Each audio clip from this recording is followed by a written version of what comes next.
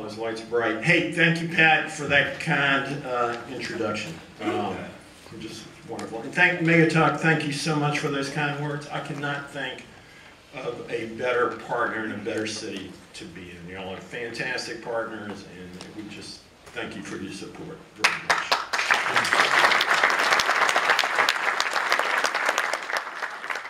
So you can sense from Pat's enthusiasm for our work at Langley and what NASA does across the agency. And it's really that spirit that's a big part of what we're here to celebrate, and the people that do it. It's the fuel that helps NASA achieve so many great things, and those great things we've been doing for 100 years. So it's my pleasure to welcome all of you to the symposium, recognizing NASA Langley Research Center, its past, its present, and its future. As Pat said, we're going to reach our 100th birthday on Monday. So think of that, 100 years. Just let that soak in. It doesn't beat 407 years, but it's still pretty impressive.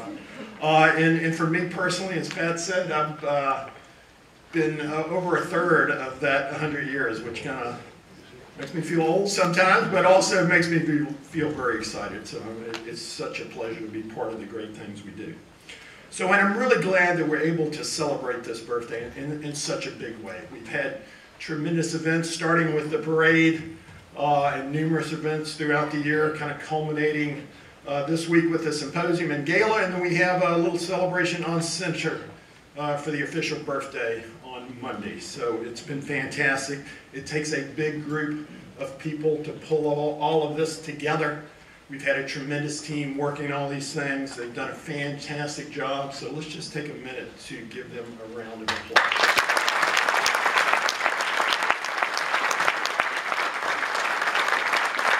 So we're glad that all of you are here. And I think we're doing a live stream. So those out in the audience watching us that way, we're glad you're with us too. I got one piece of info this morning. I'm not a Twitter expert. So if I screw it up, I apologize in advance, but I was told that hashtag NASA Langley 100 on Twitter was #4 in the country and nation over the last day. So I'm thinking it made it work.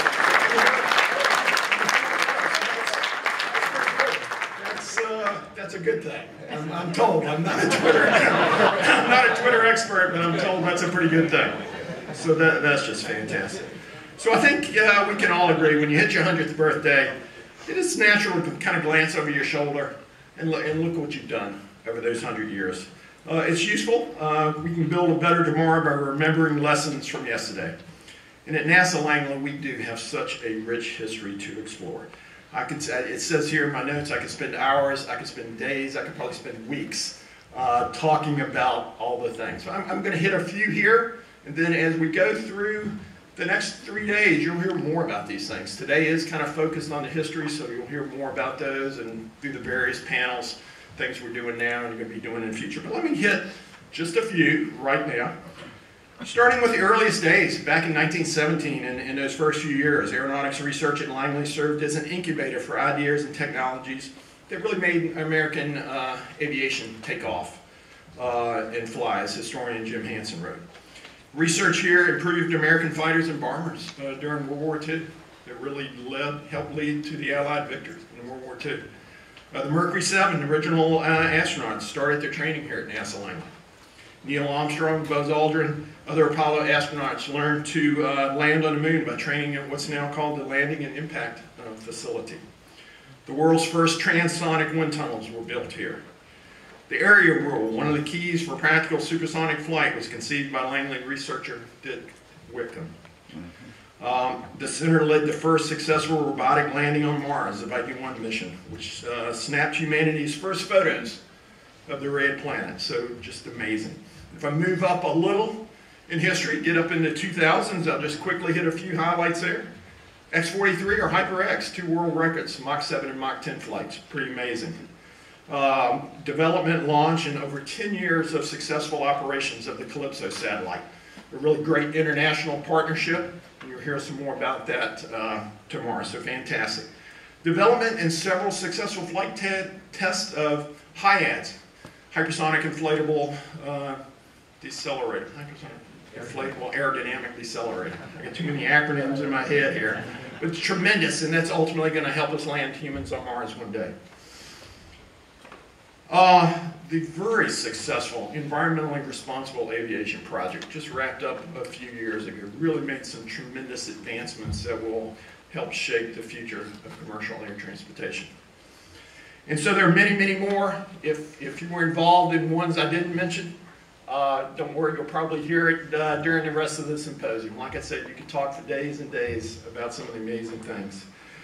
But let me say right up front, going through that, this isn't a eulogy. Okay, I'm not standing up here, the center, I'm not eulogizing all the things we've done in the past. We've got an amazing and bright future. We're not some dusty artifact. It's a thriving institution that has adapted and evolved to meet the challenges of tomorrow. Thanks to a robust revitalization program championed by one of my predecessors here, we'll be opening the Katherine G. Johnson Computational Research Facility here in a couple months. An amazing place. The whole story around Katherine Johnson and that group of women, the West End Computing Group. I see some of the modern figure pictures on the wall over there. If you don't know that story, go see the movie, read the book, Hidden Figures, go see the movie. Just an amazing story that all happened here. So that'll be opening in September. If you get out on the center today, you'll see a lot of construction going on. We got the new Measurement Systems Lab under construction. We broke ground. You were there as a frequent flyer. You were there. I'm trying to remember when that was, a few months ago. Amazing thing. I like to call it our first new lab of the second 100 years. It's going to be amazing, state-of-the-art facility, over 175,000 square feet of state-of-the-art lab facility, aimed at measurement systems that contributes to both our aeronautics work, our science work, our space exploration work. So we're really looking forward to seeing that come online. But that's not all we've been doing. Just back in February, we launched SAGE 3, looking at, and it's sitting and operating on the International Space Station right now, taking data, looking at the recovery of the ozone layer. Fantastic. The Space Launch System, NASA's heavy lift launch vehicle that's going to take us out of low Earth orbit and beyond. We've got models in our wind tunnels right now, testing that. The Orion crew capsule and the Boeing CST-100, we're testing at the Landing Impact Facility. Those two things, the Boeing CST is part of the commercial crew program that are going to take astronauts back to, in low Earth orbit, back to the International Space Station. We're also making progress in efforts to allow supersonic commercial passenger flight over land. And a research area we've been working on for a long time, and we're going to start an X-plane of that and actually measure the population's response to minimizing that sonic boom. Really excited about that. The Langley team is on Series FM6, a continuity measurement to measure the radiation to Earth budget. We packed that up. We just completed thermal vac testing, hoping we're going to be launching this fall out at Vandenberg. So we're keeping an eye on that. So just a lot of amazing things going on. We're also working a lot on unmanned aerial systems. We've actually turned part of the campus into an unmanned aerial test site. You know, a lot of things you read in the news, people are looking at how you fly drones in an urban environment. Well, I've got a little mini urban environment right there. I got buildings, I got people, I got cars driving around. So we've worked with the FAA and our partners over at the Air Force Base to get approval to do that. We've expanded it recently, and we've just been doing some flights. So that's really, really cool. So you might say, hey, how has Langley been able to maintain that level of excellence over 100 years? You look at all those amazing things that we've done. And it's really, you know, how do those researchers continue to push those technology boundaries? Well, there's really no secret recipe. It's all about nurturing the enthusiasm, the passion of our people. When it gets right down to it, it's all about the people. They make those things happen. It's about preserving the spirit of discovery. New ideas aren't manufactured. They're input from minds and men of the great men and women we have out there. Give them the freedom, support, and tools they need, and they will deliver. We've seen that for 100 years. I have no doubts we'll see that for the next 100 years. I've seen it time and time again. We're so lucky to have so many bright, dedicated people working at the center. We've got about 3,400 civil servants and contractors and they're upholding the high standards set by figures who helped make history at our center. Max Monk, John Stack, Dick Whitcomb, John Hobolt, Katherine Johnson. Actually, if you get a chance, go out the back. 2 years ago, about 2 years ago, we started the NASA NEC Langley Hall of Honor. We had the first class 2 years ago. We just inducted the second class. We have all their pictures out there in the back. Take a chance, walk back there and look at some of the amazing people on that wall. I think you'll be impressed. Today we're focused on extending this tradition of excellence and building on that foundation. And I'm truly honored and humbled to be leading this fine group. I tell people all the time, I got the coolest job on the planet. I use that line a lot, and I use it because I really believe it. It's really hard to describe the sense of pride I get driving at the gate every day.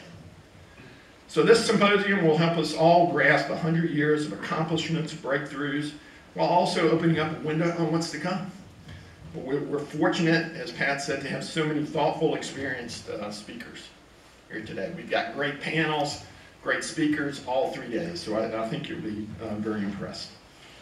So in closing, I hope you enjoy this symposium. I hope you gain valuable insights into what we've accomplished, and I hope you walk away with some of the excitement we feel as we work to pursue the important goals of NASA. Again, thanks for joining us as we applaud the spirit that's generated really 100 years of amazing accomplishments, not just for NASA, for the country, for the world. It's been truly amazing. I've been saying this all year. The Centennial is not just a celebration for NASA Langley. It's not just a celebration for NASA. It's a celebration for aerospace. It's a celebration for anyone who dreams of a bigger, brighter future. So with that, again, thank you for being here this morning.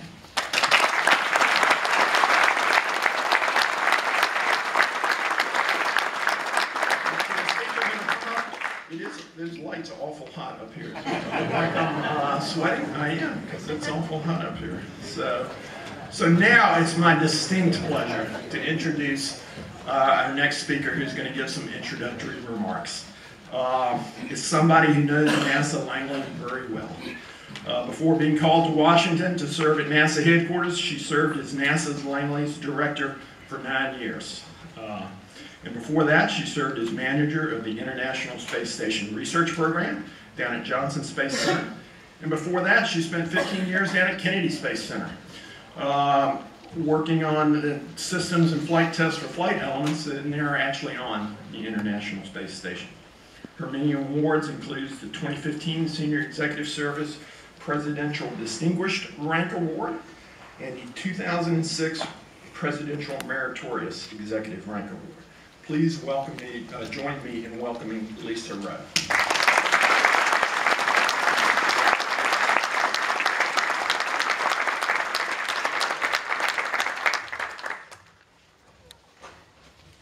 Well, thanks very much, Dave. I really appreciate that introduction, and thanks to Pat and also Mayor Tuck, all the great service that Hampton has provided over the years has been just amazing.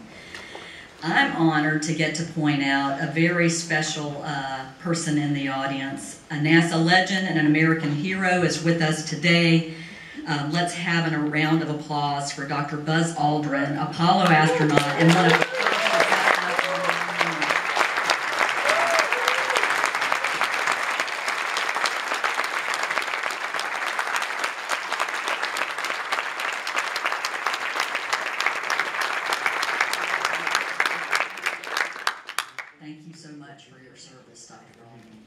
So it's an honor to be here with all of you celebrating. It's been great celebrating this whole year. We've had just some great things that have been going on to celebrate the 100th anniversary, and it's been great to be a part of all of it.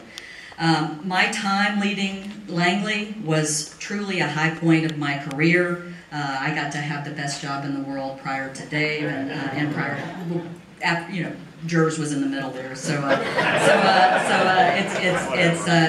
was great to do that. Yeah, whatever. It's great to do that. But certainly Langley will always be home, and this center is named for Samuel Pierpont Langley, a titan of 19th century science.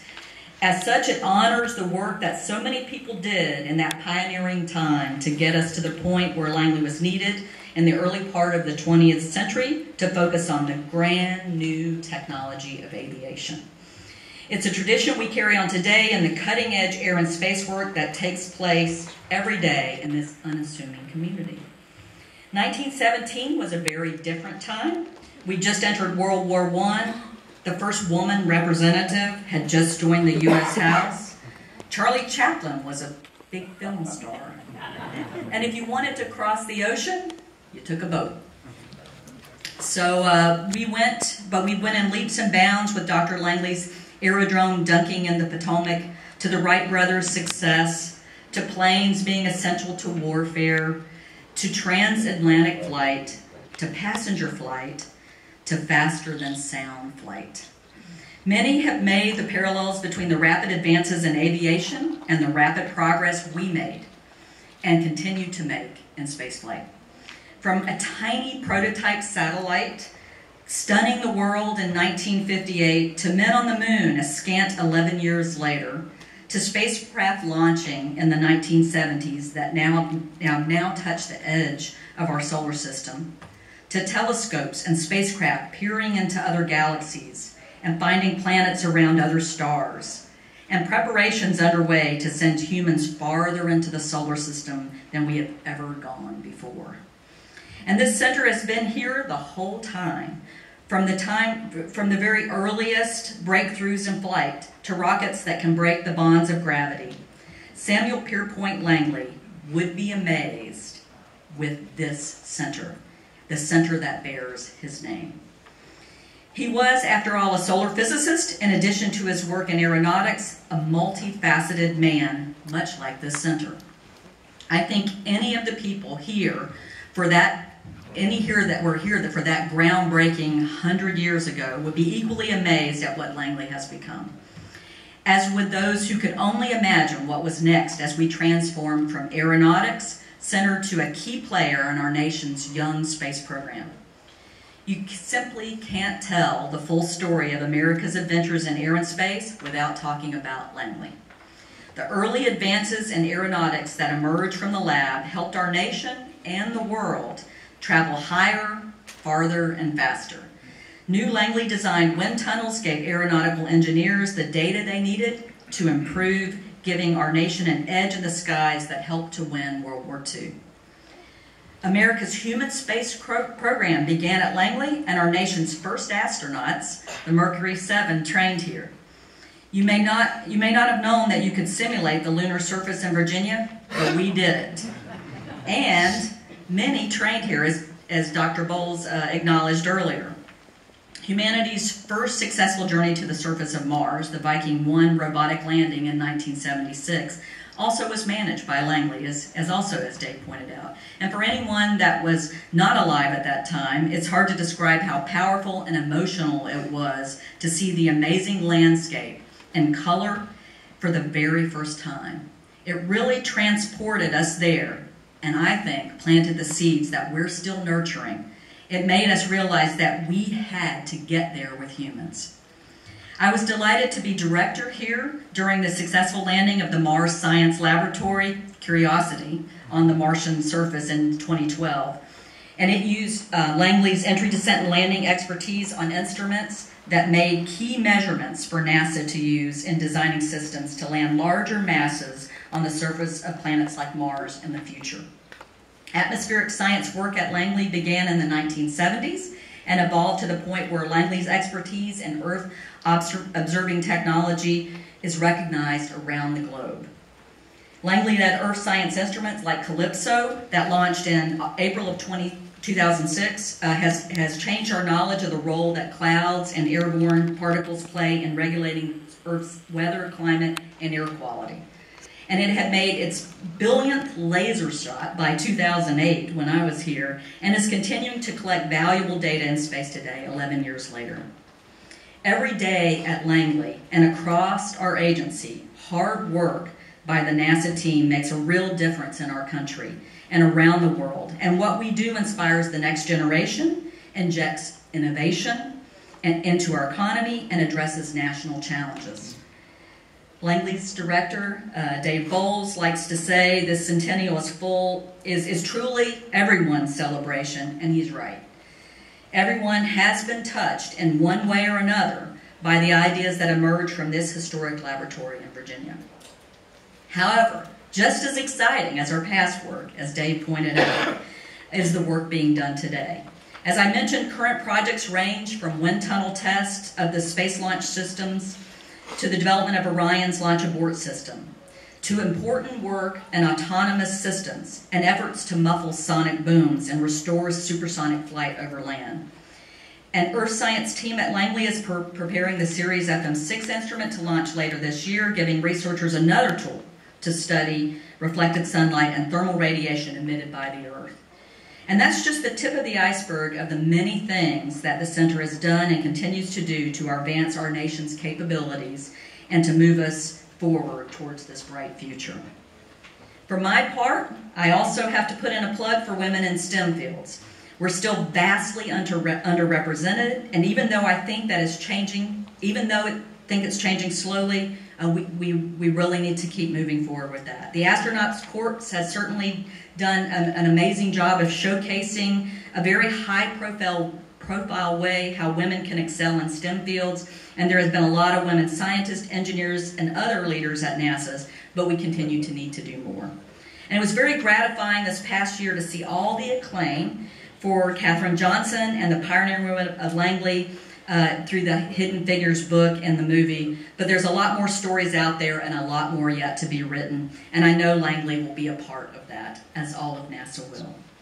All of you are headed for some really fascinating discussions, as Dave talked about, over the next couple of days, and I thank you all for attending this. It's going to be thought-provoking, it's going to be interesting, and we're going to all learn new things. And it's my honor and privilege to take part in this celebration. I look forward to sharing and learning with all of you over the next couple of days. So welcome and enjoy, and go Langley.